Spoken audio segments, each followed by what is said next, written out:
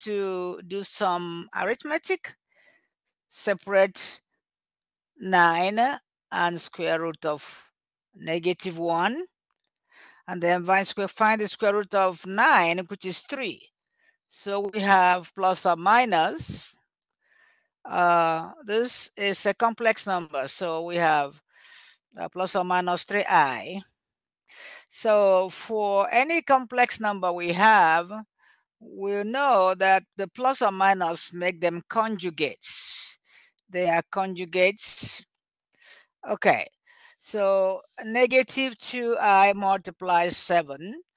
If I open this parenthesis here, I have -2 times 7, which is 14. And I have I. If I multiply -2 multiply -5, negative is positive, and I have 10i squared. All right, so now I have -14i, and I squared is -1. I squared is -1. See, if I have square root of -1 here, if I square it, this will cancel this, so I have -1. Okay, so I have -10 remaining here. So my answer, and I have to write my answer in standard form. The standard form of a complex number is a plus bi. A is the real part, b is the imaginary part. Therefore, writing this in standard form, I have -10 minus 14i. It is now in standard form. It's now in standard form. So that's number 1. Okay, so that is number 1. And let's go to number 2. We're not going to do all of them. This is homework number 1. So let's go to number 2, still on complex number. We already know that when we have square root of a negative number, it's complex. So in this particular case, we have square root of 4 multiplied square root of -1. And the square root of 4 is 2. Square root of -1 is I. So our answer is 2i. So that's how to multiply complex numbers. And let's go to number 3. I have write the number without a negative radicand. Okay, so I will go. Radicand is the number in front inside the radical sign. Whenever you're told to write the number without a negative radicand, so you want to factor out the negative sign in the radical. So I have negative outside, square root of 19 multiplied by square root of -1. So I have factored out the square root sign, and I took away the negative number. And this is the same thing as I. So now I have, I can rewrite it in a different way, negative I square root of 19. I want to write it in front. So I have written it without negative sign. The same thing with number 20. Same thing with number 20. So, I mean, number 4. So factor out this and find all other factors of, so what I have 4 outside minus square root of 20 multiply square root of -1. And I can also factor out what is inside this radical sign, the radicand here. So I have square root of 4 times 5 multiplied by square root of -1. So I already know that square root of -1 is, this is I here. And I can factor out for square root of 4 times square root of 5. Square root of 4 is 2. So I have 4 minus 2 root 5. Okay, and this I here, I can write it behind or in front. So my answer is 4 minus 2i root 5.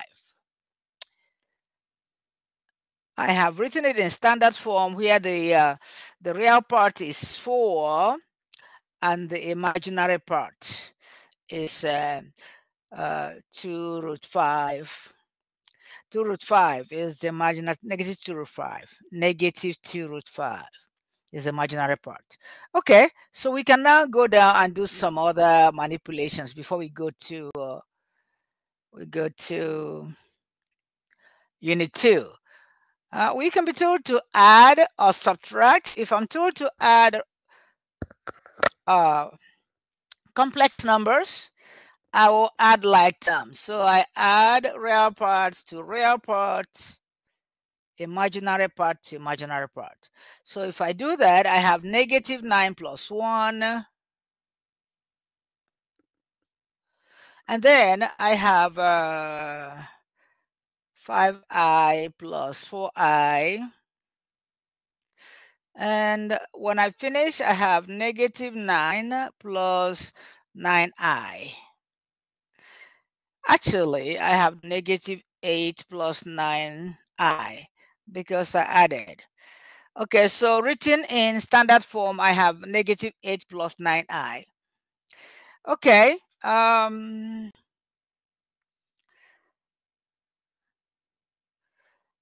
if I'm multiplying, I can still do FOIL. So let's multiply. Right here, I'm multiplying complex numbers. So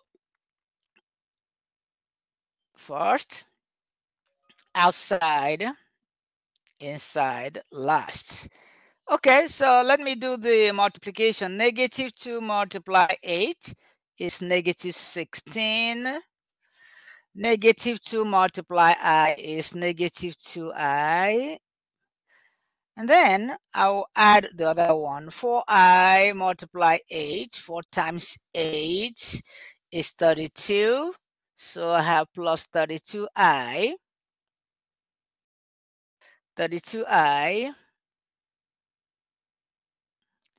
And then 4i multiply 1i, I have 4i squared. We already know that for I squared is negative 1. So we can rewrite that right here. So I have negative 4 because I squared is negative 1. So collect like terms together. This and these are like terms. So now I have negative 16 plus 30i. And minus 4 and minus 16 will give me negative 20 plus 30i. Okay, so that is my final answer. That's going to be my final answer. So the same way you're going to multiply whenever you are told to multiply. If you are given the roots of I to power n, you already know that I squared is negative 1. So I squared times I squared is I to the 4th. So negative 1 times negative 1 is positive 1. Therefore, I to the 4th is equal to 1. So if I to the 4th is equal to 1, I want to break this into, so I can just put here I to power, I can just take away 3 from here, so I have 84. So I to power 84 multiply I to power 2. This I to power 2. Then multiply I to power 1. I to power 2 is negative 1. This one right here is I. These are multiples of 4. This is going to give me 1. So my answer is going to be negative I. negative I. So anytime I'm given multiples of I should be able to simplify it. Okay, and here I have I to power negative 10. So first of all, I will have to do 1 over I to power 10. So it's in the denominator. Then I can change it into, so I now have 1 over I to power 8, which are factors of 4. Okay, then I have I to power 2, multiplied by I to power 2. I to power 2 is negative 1, so I actually have 1 over 1, and then here this is negative, so answer is negative 1. All right, so the same way is the way you're going to do the other ones. We can go to more practice test. This one, so let's go to practice test for unit 2 and find all the, do some of the problems in I before we go to quadratic function. Before we go to quadratic function, so I am going to practice test 1. Practice test 1. I mean practice test 2, unit 1 practice test. Okay, so this is unit 2 practice test. What I'm looking for now is all the questions in terms of I. So I'm going down to see all the questions in terms of I to solve them. All the questions in terms of I. Okay, so I see one. Number 13 says, for the given complex number, state the real part. So the real part is 7. The real part is 7. So A is the real part, 7. State the imaginary part.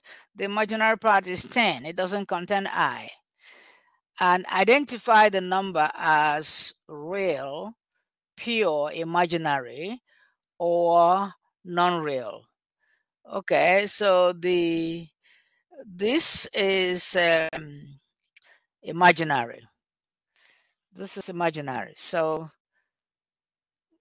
now we go to look for another number that has imaginary numbers. Question that has imaginary numbers. Okay, we have done number 9.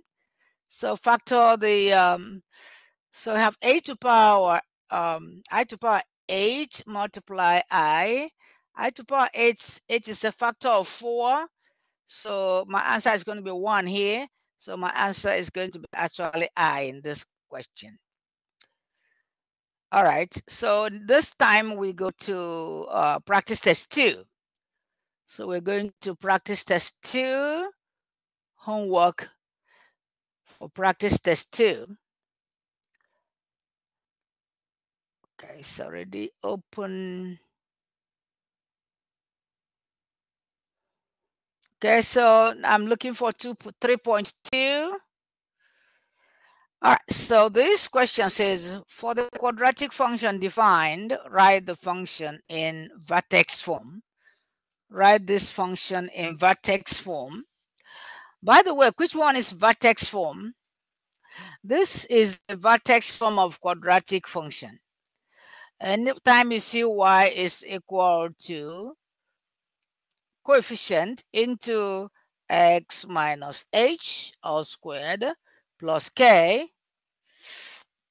So that is the vertex form of any quadratic equation, where hk is the vertex. So we are given this function and we are told to write it in vertex form. So let's start. Let's write that function in vertex form. In other words, rewrite this equation, quadratic, in this form. So what I'm going to do, first of all, is change the constant to the left. So plus 6 on both sides. So I have 6 plus p of x is equal to x squared minus 4x. Okay. Now the next thing is find the middle leading coefficient of the linear term divided by 2. Negative 4 divided by 2 is negative 2. So I am going to add plus that negative 2 here squared. And I'm going to add plus negative 2 here squared. Whatever you do to the left-hand side, do it to the right-hand side. Simplify. So this is 4 minus 6. I have minus 2 here plus p of x. Right now, I will take one each of the square sign. So x minus 2 squared. Okay, so at this point, I will transform this constant term back to the right. So I'm going to do it right here. Therefore, I have p of x is equal to x minus 2 all squared plus 2. Okay, so now I have transformed it to I have transformed the equation to vertex form where h, this is h here, and k. H is 2, k is 2. Therefore, the point 2, 2 is the vertex. We can check that. So let's check that with calculator. So I'm going to put this in my calculator. Go to y equals. I'm just going to clear. Go to y equals. Clear. And then I will put the equation I'm told to transform. And that is x squared minus 4x minus 6.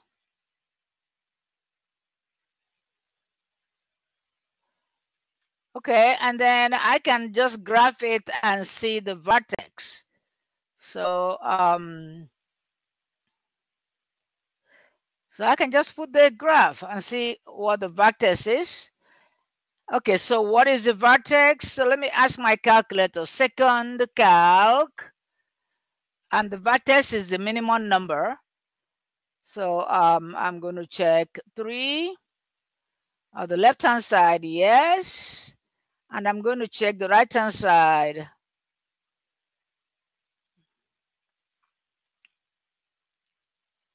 And that is left-hand side. If I click, my answer is going to be 2, negative 10. So 2, negative 10. 2, negative 10 is what my calculator give me. My calculator